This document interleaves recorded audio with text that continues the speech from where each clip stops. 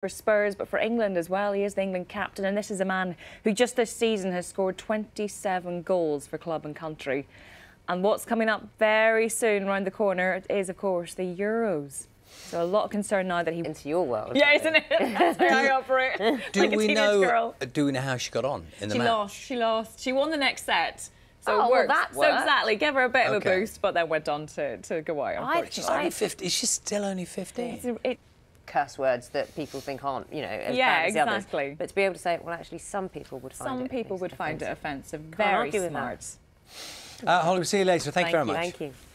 Of these sports stars have all come together. You know, so many huge events happening in Australia. It's impossible for them to ignore. That's right. It's that time of year, isn't it? There's a window with a whole bunch of big events coming up very soon. Yeah. So it's really, you know, it's at the forefront of their minds, and obviously they just want to do anything they can to help.